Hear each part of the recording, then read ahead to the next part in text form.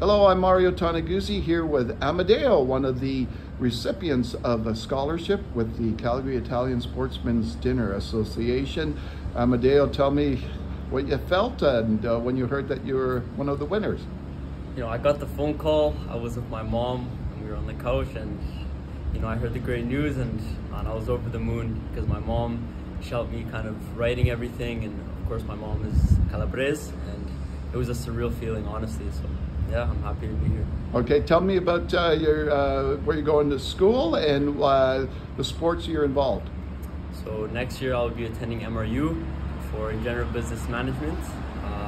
Business has always been a big part of my family.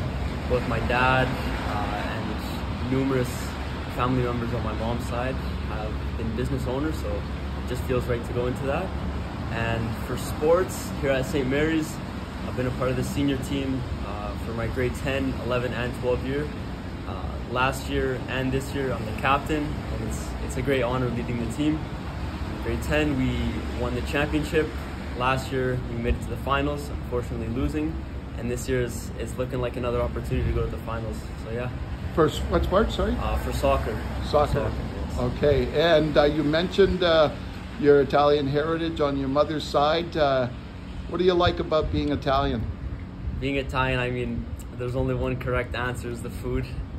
It's amazing to come home after a long day and have your mom cook you some high quality dinner. But I mean, everything about the culture, the family, the traditions. When you go to Italy, it's just, you feel at home, and it's something that I love about the country. I've only been a few times, but every time I go, it's such an amazing place to be. Super, thank you. Thank you for having me.